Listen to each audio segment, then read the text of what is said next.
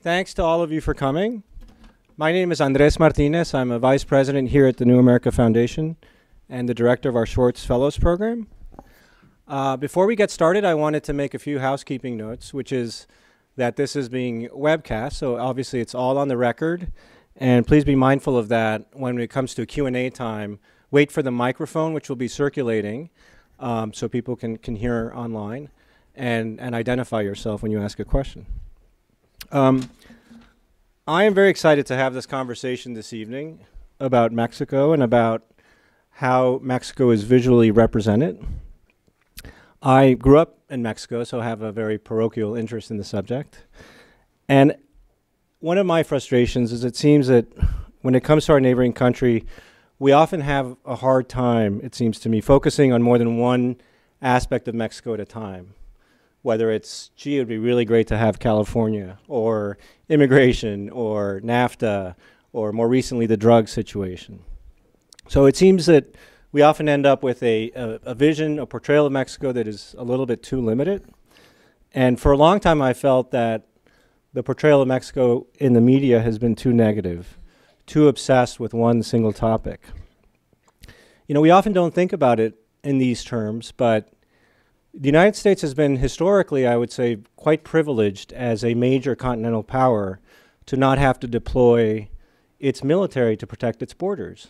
You know, if you think about it, we've had the advantages of an island power because we've had Canada to the north and Mexico to the south, and we've been able to project our military prowess elsewhere in the world because we haven't had to deploy armies along our border, which is fairly unique for landmass continental powers in history. Yes, we can quibble obviously about how many border patrol agents to post along the border, but that's just a very different proposition in terms of magnitude. And I think that's sometimes helpful to remind people of in terms of the context and what we're talking about. And mind you, this is a border where plenty of land has changed hands, and yet we've had the benefit of a sensible, peaceful neighbor. It also strikes me that when it comes to the economy, Mexico is more of a success story than we often assume or think of in this country, and especially in terms of what comes across in the media portrayal. Mexico is not a poor country by global standards. It's more of a middle-class one. It's sort of one of the poorer members of the OECD. A nation with enough resources to be the second largest buyer of American goods. A nation that's often cited for its macroeconomic stability and fiscal prudence in the last 15, 20 years, which has enabled an expansion of the middle class. And these are stories that often get lost in the perspective. Huge problems, to be sure, particularly in terms of how the wealth is distributed, which is a fairly familiar problem to plenty of developing nations around the world, and even some developed ones, but let's not get into that. You also have, you know, a country that outperforms most of the BRIC nations on a wide array of living standard indices, and yet the BRIC countries, you know, Brazil, Russia, India, China, get a lot more hype and positive media in the United States. So I've been a little bit frustrated about the portrayal of Mexico in American media, although I would say that starting with the inauguration of the new president, Peña Nieto, on December 1st, it felt like a memo went out to you know, mainstream media. You know, here's your talking points, or maybe it was a memo calling for a bit of a corrective narrative. And on the eve of that swearing in of President Peña Nieto, the Washington Post, the New York Times, a lot of outlets had more balanced stories about Mexico, at least pieces that took a broader perspective and looked at the economy and other stories, not just the drug war. And some of them actually struck me as almost too positive, but I'm not going to complain given where we had been. And The Economist around that time also had a special section that I feel the Mexican embassy must have ordered 1 million copies of because it was so optimistic. And then yesterday I picked up the New York Times, or I should say I tapped in the New York Times because I didn't have the physical copy. And there was Thomas Friedman discovering Mexico in a column that was entitled "How Mexico Got Back in the Game." And it's this breathless piece on how Mexico could be the next India or China. And it was you know, spot on and in some ways hitting on all the issues that I've frustrated that have been absent from the coverage. But I did grimace a bit at one line where he writes, it's as if that it was as if Mexicans decided to no longer be defined by the drug war. And I thought that was a bit amusing because I feel like it's been the media in this country that's been defining them by the drug war, not Mexicans themselves for the past years. But Thomas Friedman went to Mexico and decided that Mexicans had decided to think of themselves differently, perhaps because he was there. So again, but the challenge in how we think of countries and how they're portrayed, it's one of perspective. The drug war obviously is a hugely important part of the Mexico story. You cannot dismiss 70,000 deaths in the last 6 years.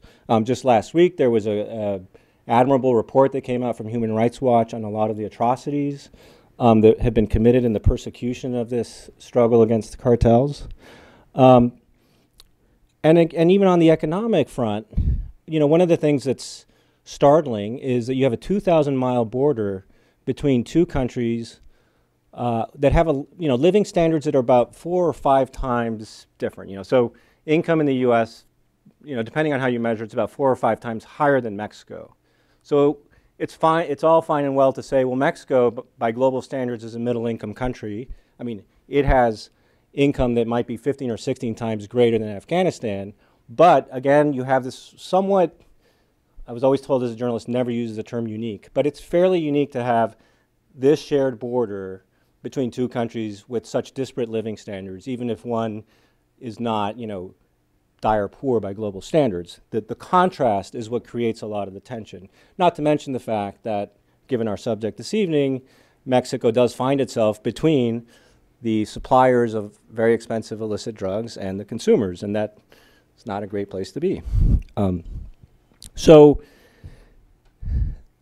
to beat a dead horse, it all comes back to perspective, to how we compose the picture, what we focus in on. I feel like there has been some remedy to the distortive representation of Mexico in recent months. I fear that maybe there's a danger that we might go too far and forget about the drug violence. I just wish that there was a way to have a more balanced portrayal over time of all of the diversity of issues that go into this relationship between the two countries and what's happening on Mexico. So given these challenges of composition and focus, it couldn't be more appropriate to have with us Louie Palu, who is the first photojournalist to be a Schwartz Fellow here at NewAmerica. Louie, as many of you already know, is an award-winning documentary photographer whose work has appeared in publications and exhibitions internationally, including the New York Times, Foreign Policy, where some of this work has appeared, Time, The Atlantic, and the BBC. He has been awarded numerous accolades, including awards from Pictures of the Year International, White House News Photographers Association, National Magazine Award, Alexia Foundation Documentary Photography Grant, Pulitzer Center for Crisis Reporting Grant, which we really want to make a special effort to thank the Pulitzer Center for making a lot of this work possible. That's been very appreciated both by Louie but also by NewAmerica. And as I said, Louie is in his second year of the Bernard Schwartz Fellowship Program here at NewAmerica. From the first day that I met Louie when he applied for the fellowship, and I remember as we were going through the applications, the question arose, do we consider photographers? Because usually our fellows are involved in writing books, and I looked at his work and I said, well, we do now. I mean, Louie he goes deep, and Steve Call, our president, who had spent a lot of time obviously reporting in Afghanistan for many years, was just blown away by the depth and the insights of Louie's work in and out of Kandahar for about 5 years, which was a project he was doing prior to taking this on. He has also gone deep on social and political issues involving mining in Canada and the situation at the prisons in Guantanamo Bay. So I think that's about all the nice things I'm going to say about you tonight, Louie. Thank you so much for all of you for coming. And Louie, the stage is yours. All right, good afternoon, everybody. My name's Doug Coleman. I'm the special agent in charge of DEA in Arizona.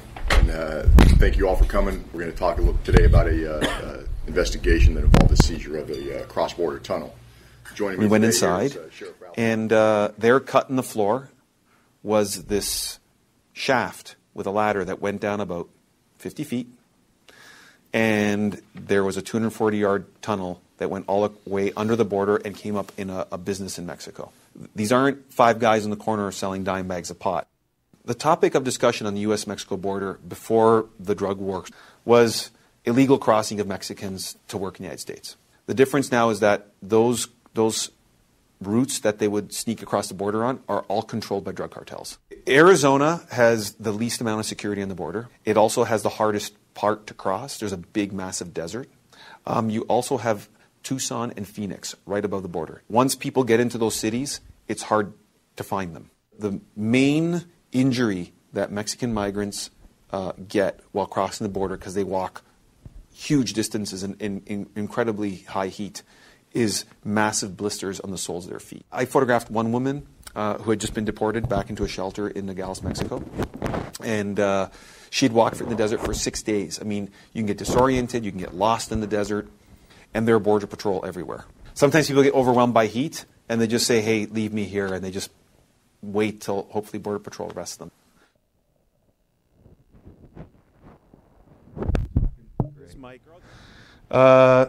Anyway, I'm just going to get going. What I want to start about is, I don't want this to be a night like, hey, here's my favorite pictures, and this is what I did. And I want you to understand the history of where guys like me come from.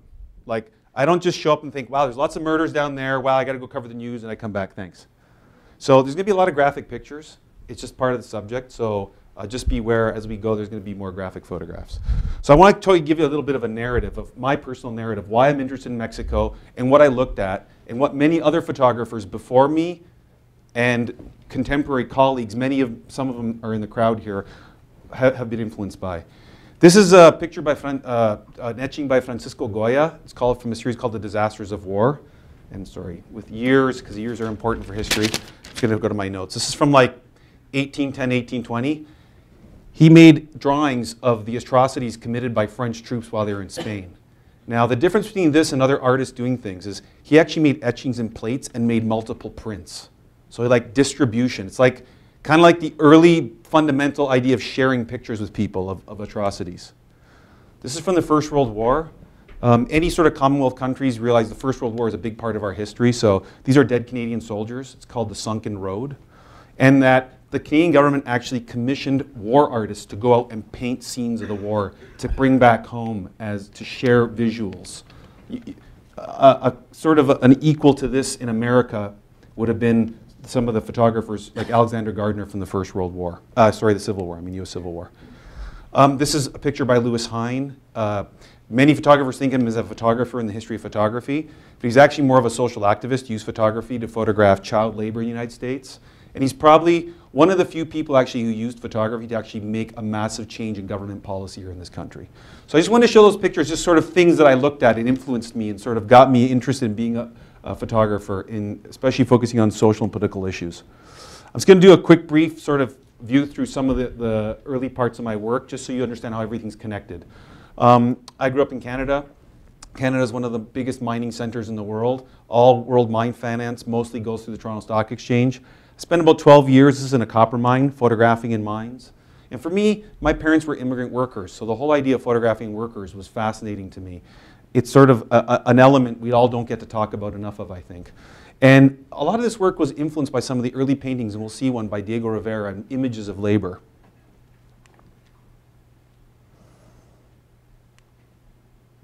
I'm going to fast forward through sort of the narrative of my body's work to show you how everything's connected.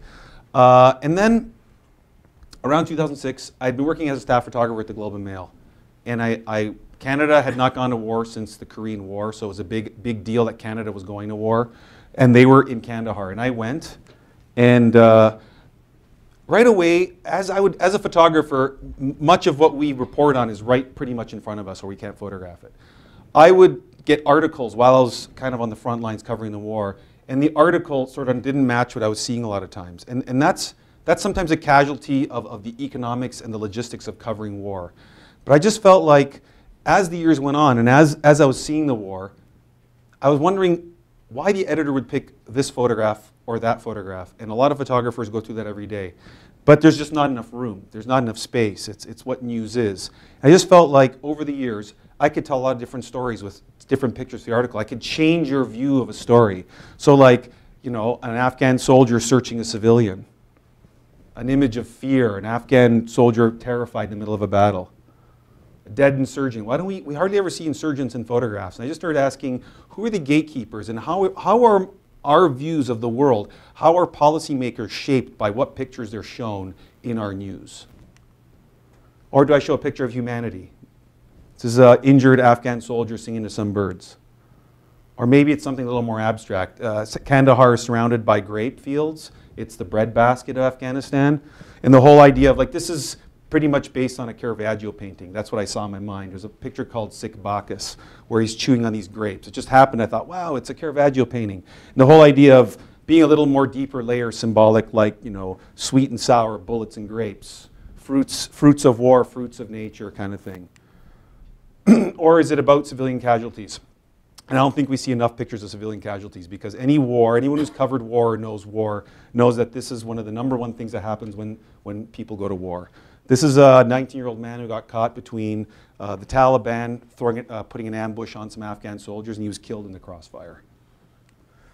Or do we have sympathetic pictures of soldiers? Is this, which of these pictures on a story in Afghanistan after over 10 years of being at this war, which of those pictures, if you're an editor, are you going to pick? And this kind of slowly develops into what happened when I started covering Mexico. Now let's talk about use of aesthetics and the politics and social issues of aesthetics. If I show a picture of blood in black and white, it's black. That's not real. Or is it? Or am I unethically using color as an aesthetic to get your attention? Is it ethical to use color in this way? This is a medevac helicopter over Kandahar. I mean, I'm using color here as an aesthetic. When Susan Meiselas covered the civil war in Nicaragua, she was criticized heavily from the use of very bright colors.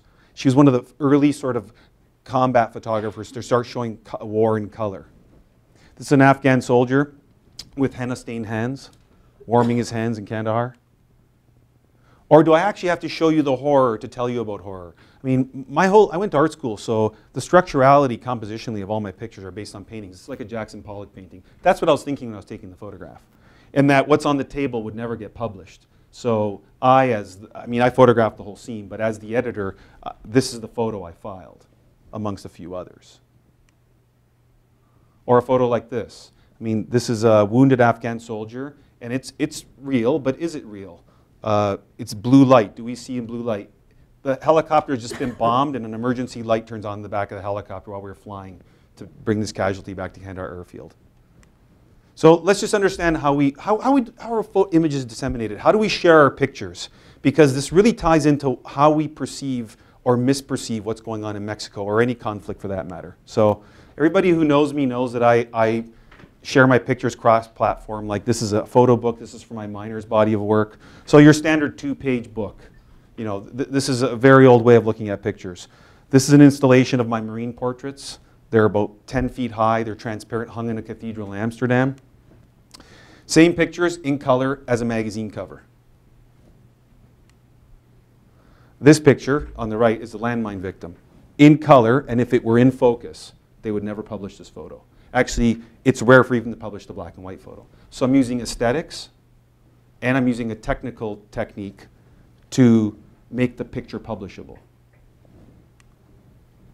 And this is a traditional exhibition. And it was at this exhibition that I had this kind of idea. I thought, I had this exhibition, people came, they liked it. And a few of my friends were like, hey, I would love, mostly photo editors, some of them are in this room, are like, wow, I'd love to see more of these photographs. Like, what else do you have? And I thought, wow, you know, I think on the second floor, I asked the curator, I said, I made a bunch of laser copies and I hung all the photos I didn't put in the edit in. I thought, because this is what we never see, right? We never question these mastheads of these respected magazines. What are you publishing? What are you not publishing? What are the politics of that particular left wing, right wing? What do they lean, this news organization? So I hung them up, and it kind of got me thinking about who are all these gatekeepers? Why is it that one museum has a curator that says this artist is the person with the opinion and these 20 don't? Or this magazine's more respected than that magazine? And how do you know who actually went and reported on what? So we get to Mexico. this is a Diego Rivera painting. It's a mural, actually, and just bear with me as I go through some of the dates here, just so we understand sort of where all the different histories from where I'm coming from. This is the enslavement in the Indian. It's in the Cortez Palace. And I want people to understand that in terms of war and tragedy, Mexico has had its share of it, for sure. A million people, up to 1 million killed in the revolution.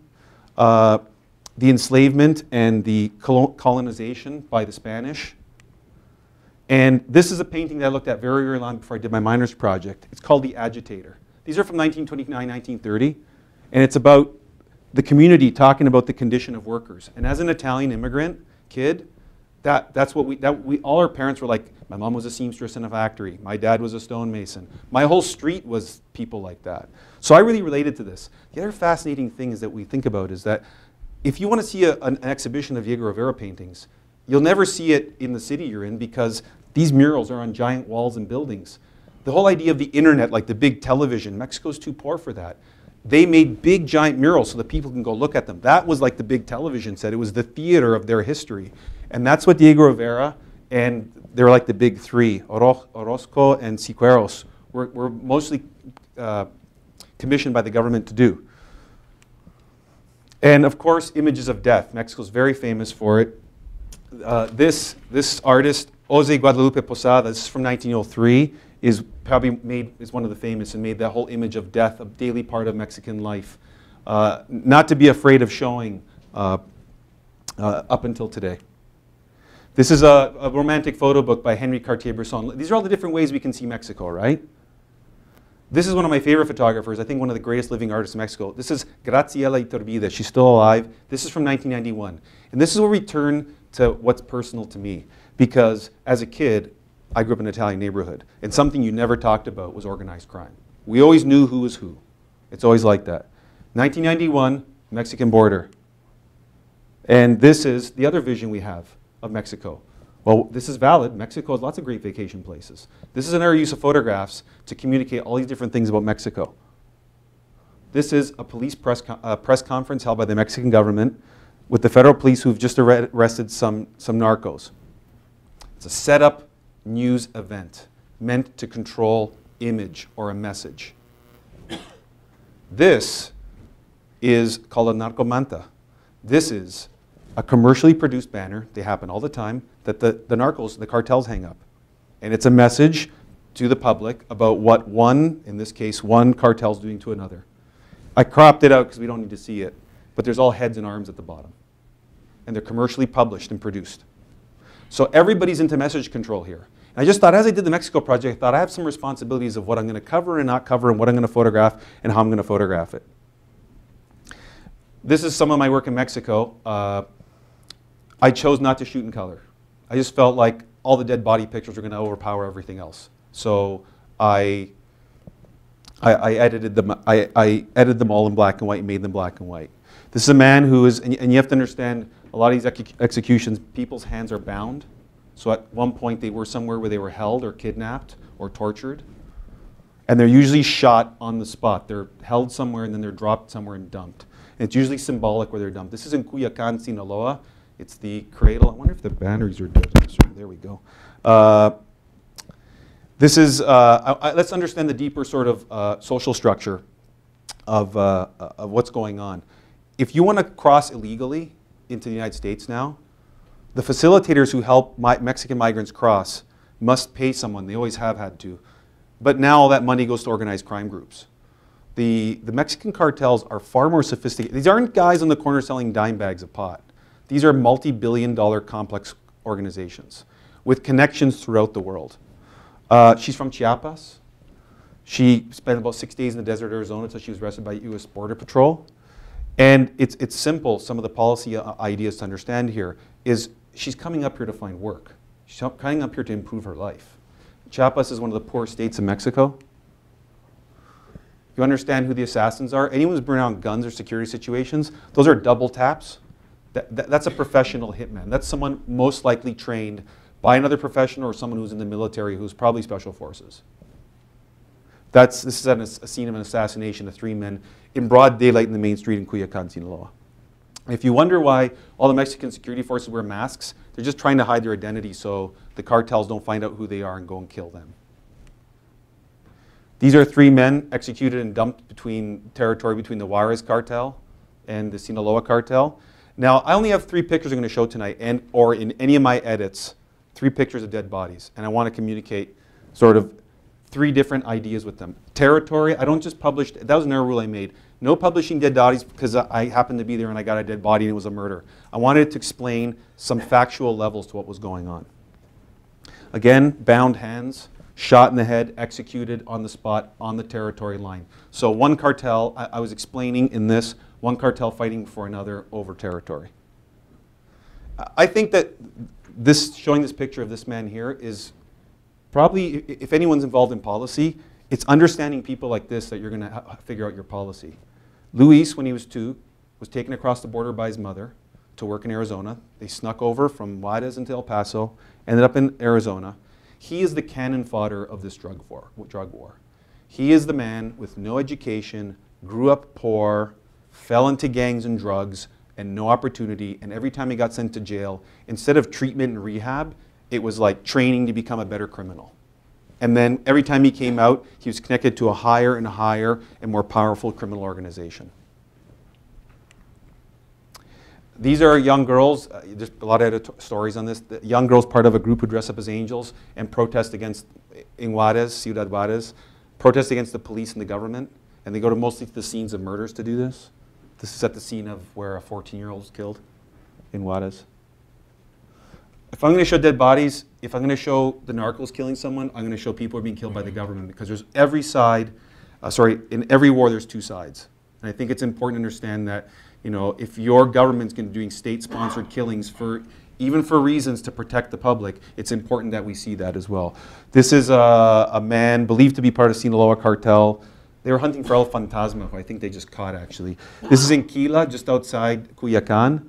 And I know he was someone not on the government side, heavily armed, like probably 10 weapons in his truck.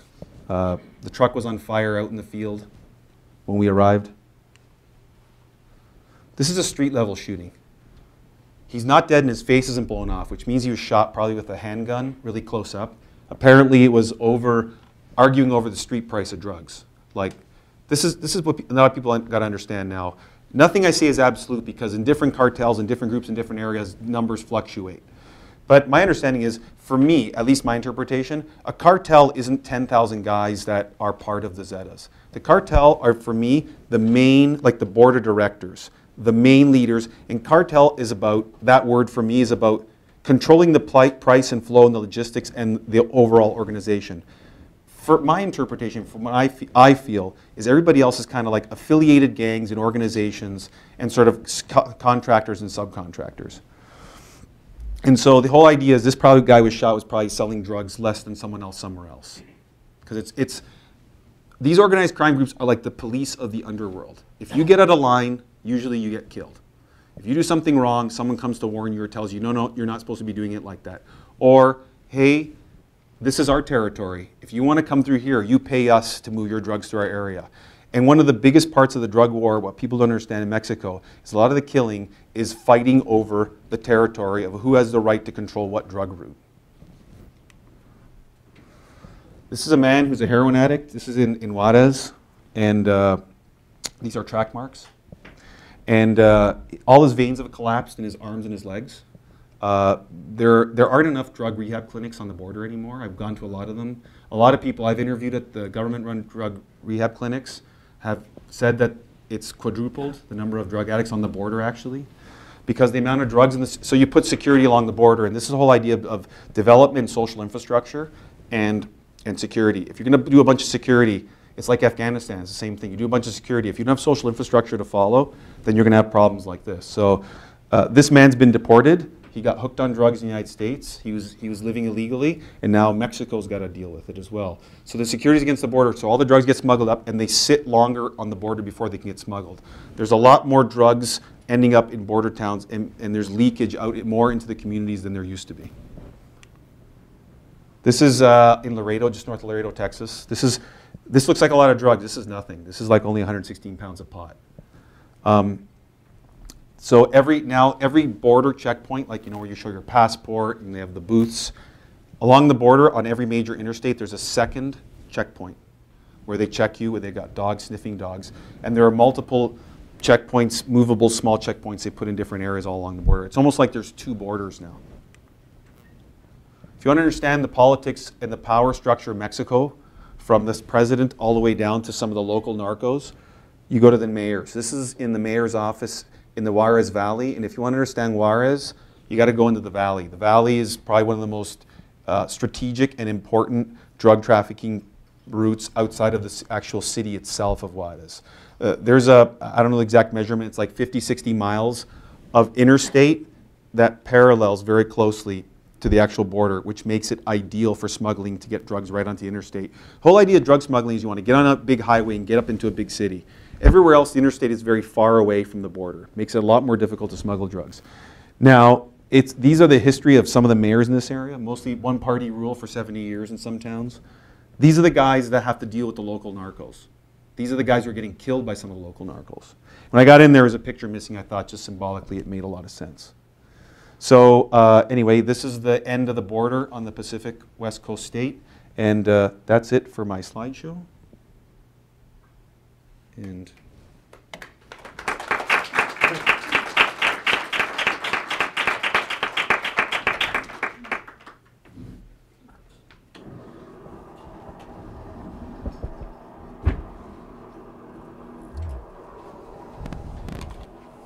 Thank you, Louie.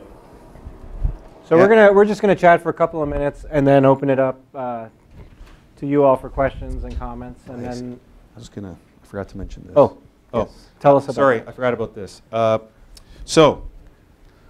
Remember the exhibition that I mentioned? And I kind of started thinking, hey, like, why don't I publish my own newspaper to make it so I control what's going on? So you can all have a copy of this. There's going to be a box. Take it yourself on the other end. But here's the trick to understand it. The instructions are on the back. And this was sponsored by NewAmerica. And Andres got behind this, and I really want to thank him for helping with this. So there's 16 pictures. You can only see 8 at a time. On one side, all dead bodies and drugs. On the other side, it's just daily life in Mexico. The only way you can see the pictures is you got to take the newspaper apart, the whole idea of dismantling the platform of news. So when you lay them out, you either have 8 pictures of one story, no drugs, no violence, or 8 pictures of all drugs and violence, completely two unbalanced views of Mexico, or mixed up. So you're the editor, curator, censor, whatever you want. You can even take it apart and hang it up as an exhibition if you want. So there you go. So we'll take questions, and there's a box here. We'll rip it open. Sorry, I forgot about that. Sorry about that. Thanks, Louie, and congratulations again. Thanks. And I don't think, I think we should have more think tank events where we get to see Diego Rivera murals too. Totally. Before we open it up, I wanted to get your thoughts on, you showed the sort of the poster, manta as they call them in Mexico. Yep. I think it was Chapo's cartel. Yep. Sending a message to the people about how his cartel is getting rid of those mugrosos zetas, those dirty zetas. And you said part of the public communique was also parts, body parts. Yeah. And in terms of the visualization of violence, I'm curious to get your thoughts on the extent to which the communication itself is fueling some of the violence. There does seem to be just an element of spectacle involved, where you across Mexico you read these papers that are obsessed with showing all the dead bodies, and it's a way for the cartels to sort of, it seems like they're in a competitive contest to sort of create more spectacular gore than their competitors, and it's a form of intimidation. It's a form of sending these messages. And what's your thought? As somebody who's in the business of thinking about where the boundaries are and the impact of these images. To what extent is the image itself and the desire to visualize violence kind of begetting more violence in the context of two cartels going at it in a particular region? So I think I covered 110 murders a month. Like, it was just insane. Like, I have so many dead body pictures. There's no shortage. In Sinaloa. Sinaloa and Ciudad Juarez. Juarez. So those are the two where I thought, okay, I'm going to cover just violence on these two. And then I started going to other places, and I just did not cover the violence. I wanted to cover other elements and build deeper layers, especially on the social issue side. You can show up pretty much right away, and you can see it was just an assassination or a hit, or sometimes it was like sending a message. The whole idea is that if there's a bunch of pictures of dead bodies all the time, you'd mostly know they're done by the cartel guys. So everybody in town's like, hey, if you mess around, you'll be in that photo next. So it's definitely message spreading. And I mean, the guys who sell the newspapers down need more dead bodies, the more newspapers they sell. That's a known and agreed upon thing. So it's like the mafia. You know, I grew up seeing pictures of mafia hits all the time. I mean, it's funny, I would talk to Mexicans and different people in the Mexican government. They were talking about how hard they're being hit. I'm like, hey, I'm Italian, man. They made Academy Award-winning films about how we killed people. I mean, and see, it's we. Like, it was like every time, oh yeah, The Sopranos, you know. And the kind of thing is that what really disturbed me, I guess, as I started working on this project, is I thought, wow, we've made like heroes. Like, hey, you know, Breaking Bad. Like, yeah, no, don't catch him. He's the drug dealer. Don't catch him. And I thought, when did we start cheering for these criminals? These people are murderers. I mean, and I just felt like I saw a film called Gomorrah, as in Sodom and Gomorrah. If you want to see a true film on the Italian mafia, it's maybe 3 or 4 years old. That is a film where you don't like anybody by the end. And it's about the Neapolitan mafia, the Camorra in Naples. And it's in Italian, and all the actors are real people, actually. Yeah, it's called Gomorrah with a G. So, but anyway, back to what you were asking is, I just felt like I could go to scenes and I thought, this explains something. This tells me something about what this cartel is almost killing off this one. This one gives an important fact of history, of news, of perspective, of who's fighting who. And I just felt like a lot of times the heads and all that sort of stuff, and there's plenty of that, is really just, it's kind of like one tribe trying to scare off the other tribe. And it's also, you know, the Mexican government has all these, they use photography as well, like, we're arresting people, we've busted more drugs, we're burning more drugs. And I would not go to any of those press conferences because I just felt like it was a set-up photo and it was not something I needed to communicate to people with the kind of project I was doing. Because it's actually something that's meant to get press to lean to what their message is, which is, no, the narcos are not in control, we're in control. Narcos like, no, they're not in control. Here's some 10 people hung from the bridge. We're in control. Well, what's also shocking to American sensibilities when you go down there is not just the photo ops and the press conferences that the government puts on to show that they're making progress or checking, you know, more cartel heads, kingpins off their list of people they've arrested or killed, Yep. but the fact that they, in a lot of these cases, go out of their way to humiliate the bodies, and we saw one, I think, where Yep. the peso bill, the 50 peso bills, Yep. and are pasted onto them, and that's, you know, is there any? What's the effect of that on the other side? The peso bills. I think that started. It started with, there was a guy named Beltran. The military killed him, and they put all the money on his body. It was like a horrifically infamous photo, and it just started being like, hey, we can scare people more if we show more horrific stuff. And it's just gone to some crazy point. Like, every day in Sinaloa, like, there'd be A1 photos, full bleed with dead bodies, like the daily newspaper down in some of these towns. And I just thought it's gone completely out of control. And that was one of the goals and the fundamental basis of my project, was to not be sucked into that. Just so that there was a little more to understanding poverty, social issues, social infrastructure, and those are really important things. So that's something I wanted to focus on. I have about 4 more questions in mind, but I'm looking at the clock. I don't want to monopolize the conversation, so I want to open it up to your questions and comments for 15 minutes or so, and then we can have more refreshment, please. And again, wait for the microphone, please, and introduce yourself. Hi, my name is Mary Ann Stein. I'm curious, you say you focused on 2 places, one of which was Ciudad Juarez, and yet my understanding of many of the killings in Juarez is that they were of young women, often working in the maquila, whatever they're called, the factories. What is the connection there with the drug war, in your opinion? Oh, okay, first just want to clarify. I worked across the entire border back and forth on both sides and many other places in Mexico. Those two places, when I say Culiacan and Ciudad Juarez, those are places I just said I'm going to cover murders in two places, and then everywhere else I'm going to cover other stuff. What you're talking about, the murdering of women, say you take 1 year of homicides in Ciudad Juarez is probably like 3,000 at its peak.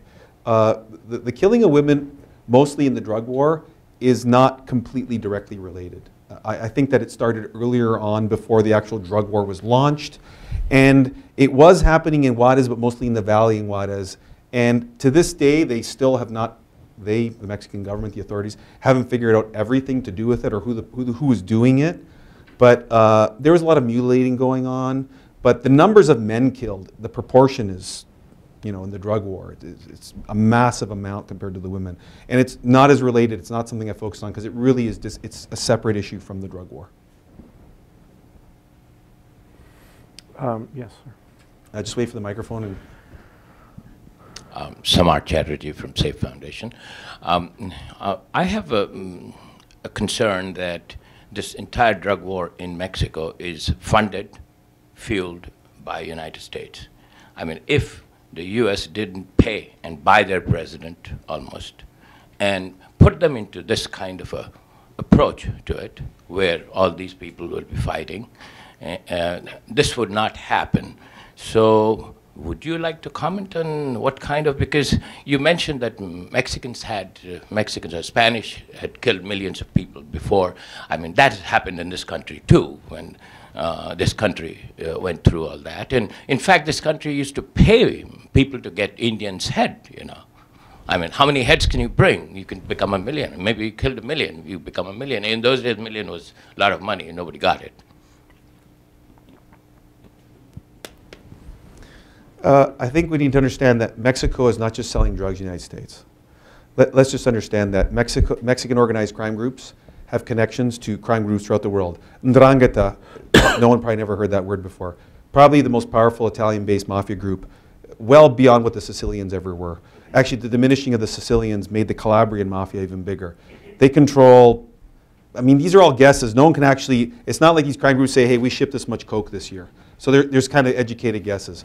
But they control massive amounts of distribution of drugs through Europe. And I think that, I think the United States would love to control Mexico, but I don't think Mexico will let the United States control them. So I think that there's some influence there, but. Money controls everything. Well, I do think that the perception in Mexico, yeah, of course, it's hard, you can't generalize too much, but generally there's been, I think, a sense that a lot of our people, if you talk to people in Mexico, they would say that a lot of their, military, cops, mayors in small towns, and plenty of innocent people who get caught up in this, are dying as a result of activity that's still being driven largely by the U.S. And I think a lot of people are seizing on the notion that if only the U.S. Legalized drugs, and I think this always runs the risk of becoming sort of an oversimplified narrative. That sort of it would be a panacea if but what's been striking to me, tracking public opinion in Mexico over time, is the extent to which very conservative elements of Mexican society have now kind of just out of the sheer frustration and exasperation with the situation, are also pushing this notion that the U.S. really needs to decide, what it's what it's going to do. Either stop having this tremendous demand for illegal drugs, or legalize it and regulate it in some way. Because there's a sense that the U.S. has sort of outsourced a lot of the law enforcement-related killings to Mexico, and so I don't know if that's exactly where you were getting at, but I wouldn't divorce. I mean, I think there's still a fair amount of agency on the part of the Mexican government to take this on. I mean, there was a new president in 2006 who had a very black and white view of things, and while some of his other political leaders in Mexico for quite some time had a sense of, so long as the violence isn't out of control, we know that these groups are out there, and if they want to traffic stuff to the U.S., we're not going to get in between that. President Calderon had more of a sort of sense that this is a long-term threat to the integrity of the Mexican state. We have to take these guys on.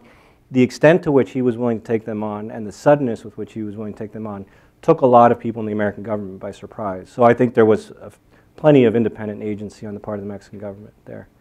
There was a question here in the third row. Hello, Ashley Garcia, student at Georgetown University. I had a question about your project overall, and I was wondering if you faced any challenges with the untold stories of the drug war, like trying to cover women as victims and victimizers, displaced individuals, or those that have been extraditioned, images of money laundering, or cases where you see businesses that have been in the money laundering business, etc. I covered a lot of different stuff. Tonight I kind of focused the theme on how images kind of control how we view the drug war or any sort of war or political issue. Money laundering, I've done a lot of research with lots of some of the world's top sort of experts in organized crime. If you're photographing the money laundering, you're not going to be alive probably next day if they find you there. I'm not making fun of you, it's just there's things you can't photograph. I know a lot about money laundering, like smurfing, stuff like that. I mean, I've done a lot of in-depth research. I'll be honest, there's stuff I know, but like a lot of people talk about organized crime. And I've said this to my colleagues, Montreal is a major hub for smuggling drugs in New York City. New York is the crown jewel of where you want to sell your drugs. That's the market. I have done the displaced. Some of these places are inaccessible, especially Sinaloa. There's parts in the mountains. We just start getting followed by people. It's kind of like, okay, now let's leave. So please stop following us. We have to change hotels, this kind of thing. So yeah, I've done a lot of these issues. There's more. If you go on to that first multimedia piece I showed, there's a 5-part piece there as well. And there's Anima Politico has a 5-part piece. If you go to the Pulitzer Center, look up Louie Palu and the Pulitzer Center, and they list everything that's been published. It's quite extensive, actually. Right there. Right by you, Becky. Hi. Is this on? I'm Richard Solas with Radio Free Europe. A question about perhaps the different roles of your work. You're obviously a photojournalist, but also an artist. And I think that's evinced not only through the photos, but through the allusions that you've presented to past works of art. I wonder, and I know that artists have grappled with this, since the beginning, but I wanted to know how you grapple with the issue of finding something aesthetic in images of death or suffering. It's obviously something you encountered with a lot of frequency, especially throughout this trip. So wondering how you personally deal with that. Mm-hmm. I probably had to start dealing with this when I was in Kandahar, like 2006. I mean, I've covered my share of murders, covering news, city stuff. And it's not easy. Everybody wants to learn something. Everybody here, I'd say in this room, is interested in what's happening in the world around them. And there have to be people that go out there, because we all can't go to Afghanistan or Iraq or wherever, or Chicago or even Anacostia here. I mean, there's violence in our own city. There's drug dealers 2 blocks from my house. I mean, and I know who they are, and they say hi to me. I know who they are. And I think that there need to be people who build those bridges, who go out and are sort of our ambassadors, our envoys. I make pictures. Some people make film. Some people write. And I think that there are some really difficult topics. And I kind of showed this slideshow. I gave a little history at the beginning. It's almost our duty to understand our history and what's happened before us. It's kind of like going to war, You want to look back at wars past, like when the Russians were in Afghanistan and we went to Afghanistan. And did we learn anything when we saw that happen to them, that kind of thing. And I think that dealing with dead bodies, it's very difficult. One of the first things I covered in Afghanistan was a suicide bombing, like heads and body parts all over the place. It's like, never forget that scene. The first thing I'm thinking of is, okay, everything's safe. This is how I work. Everything's safe. Then if it is, I start doing my job. And it basically becomes shoot everything, and then what will I be able to publish if I have time? What can I get? There's a head. My editor's not going to publish a head in the newspaper. But is it really a critical moment in history where showing a photograph of, say, Eddie Adams with the execution of the Viet Cong, where photos like that at a certain time are important to publish to communicate something? The burning of the American contractors in Fallujah when hanging from the bridge. The execution by the Northern Alliance of the Taliban right after 9/11. These are really important pictures at that time to publish, and they're hard decisions to make. I try and use respect. There's victims, there's family members around screaming over the dead bodies. How close do you get? You gotta be respectful. Sometimes I don't take photographs. Sometimes I just walk away. Sometimes it's just not safe. I gotta not stop and not go. So I take every situation based on what's going on, the ground conditions on every situation I approach. But then again, I still need to get all of you to pay attention to what's going on somewhere. So I have like a little toolbox, and their composition, lighting, all these sorts of things, how I use my lens focus to try and make a picture that's digestible, that's not so shocking, that I get over that line where it's more about learning and teaching and sharing, so that when you look at that picture, you are engaged in that topic, that you don't forget about these people being killed here or this injustice going over there. So if I got to use, and every picture and every scene, it's a case-by-case basis. But it is important for us to connect with these things. And whether it's a great poetic style of writing or some great sort of bit of filmmaking or the way I use pictures and blood, and as long as it's done respectfully in every photo, I can't have one rule for every single scene I do, but that's sort of how I work on that. Sir, you gotta. Hi, Jason Reed, Reuters. I was wondering how you got along as a photographer. Did you embed yourself with people to get access? Did you have to obviously switch sides to get that? Otherwise, you're going to be an outsider. And while I got the mic, I'm going to ask one more question. Do you think the people in Mexico are like desensitized to these head pictures on the newspaper front pages every day? I mean, I know clearly the historic photographs go back into the 1800s, so it's a culture of death and destruction, but at some point, just seeing dead bodies every day, they're not going to be afraid anymore of that sort of image. And this is a very good question. I think there was a point, it was December 2011, I'd probably cover about 50, 60 murders every day. There was like 10, 2, 1, 8, 26. And we were trying, I work with someone local. So I find them, usually call them a fixer. It's usually a local journalist, someone who speaks the language, knows the area. And they got to be good drivers, especially if I'm covering spot news like murders. I got to get there fast before, this is just the logistics, before they take everything away. And we were driving really fast, and there's a woman in front of us blocking the road, and she was yelling at the cops at the murder scene, like, hey, look, I'm late for cooking dinner for my family. Like, can you hurry up and clear the road off? And it's just like, because it's every day there. 3,000 murders a year. I mean, I think Juarez had between 8,000 or 10,000 over a few year murders, and it's a city of 1 million. So, I mean, after a while, it's kind of like, hey, look, I'm living my life. I have nothing to do with the drug war. I want to get home. You guys work it out, and just let me go about my life. And I think it just becomes sort of natural and a part of it. So I think there is a desensitization going on, but the fear of what those things represent is very much 100% all the time. People are being killed all the time. In some cities, and it goes up and down. It is going lower now, actually, the killing. But everybody has the rules in place. Hey, look, you get out of line, this is what happens to you. Now, working as a photographer, this is what I learned about, say, compare Afghanistan and Mexico, working there. In Afghanistan, the trouble comes looking for you no matter where you are. Like, it could come from anywhere all the time. Mexico, you only get the kind of trouble you go looking for. Really, overall, that's the case, unless you're in the wrong place, the wrong time, which is rare. I always went to look for stuff because it's the drug war, so I had to be very careful. So I grew a beard, I changed my appearance. I would rent one hotel on one side of the city, stay in a hotel on the other side of the city, and I would go into that hotel, my driver pick me up in the back, and then, maybe I should be telling all this on the recording, and then drive to another hotel across the city and sleep somewhere else where I'd pay cash and not register. Or I would stay at my fixer's house, I would stay at someone's house. And I would always plan about 5 interviews, I'm not a really writer, with like the farming association, or so that when cartel guys would send people to follow me and say, who is this guy? They would say like, oh, he's just a stupid journalist, you know, he's interviewing the farming association president, or so they knew I was a journalist. I was not, because this is what they're wondering, is he CIA? It's crazy this country, how many agencies. He's not CIA, he's not DEA, he's not ATF, he's not ICE, and he's not FBI, or he's not something else. So right away, it's like, he's just a journalist. Okay, what's he reporting on?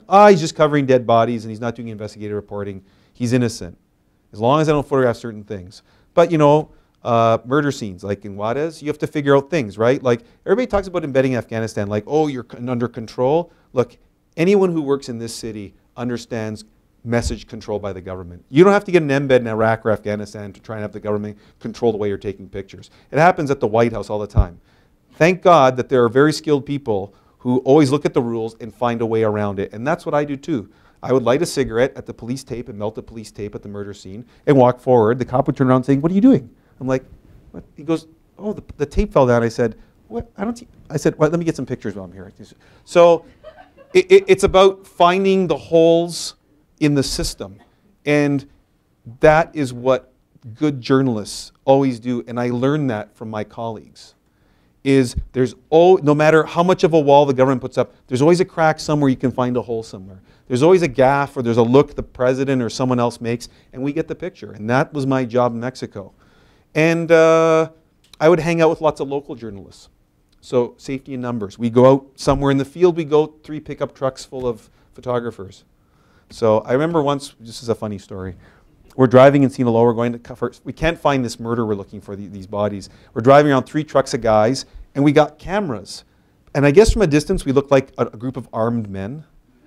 So we're driving, and we got sunglasses on, cigarettes, and we're driving in the back of this pickup truck, and this poor Doritos pickup truck guy is looking terrified, and he turns off the highway and is driving for his life from us through the field to get away from us, thinking we were narcos. You are a little scary. Yeah, well, we had beards and stuff, but anyway, it was kind of a humorous moment. But Do you have the paper there? Oh yeah. I want to brag about one photo you took, which was not on and it's related to the question. Let me see if I can find it. Which one is it of? Who else has one question while I look for this? How about in the middle of there? Sorry, just to move it around. Which one? The witnesses on the street. Oh, it's not in here. It's not in this. Hi, I'm Connor Matthews with the Council on Hemispheric Affairs, and I was just asking, you saw a lot of image control with the police and the drug trafficking, but did you see a lot of image control with other sectors of Mexican society? Yeah, the media, the Mexican government, and what would be, let's just call them the narcos, those 3. And amongst those 3, I mean, it's not so much about image control, but it's the use of images to control something. So yeah, you can call it image control, but it's more about controlling your message. So if I'm the government, security's fine. We got everything. We're arresting them. We're busting the drugs. Narco's like, hey man, we're in control, not them. And that cartel, they're not in control either. We're in control in this town. And if it's the media, it's like, hey, in some cases, some newspapers are like, hey, more bodies you put in there, more pictures, more newspapers we sell. Some are like, we're putting too many bodies, we're giving in to the narcos, no more. Or one newspaper gets a phone call, hey buddy, you publish any more pictures of that, you're dead. Or, hey, you're going to publish these pictures tonight, and if you don't, you're going to get 2 more grenades in. And yes, grenades have been thrown.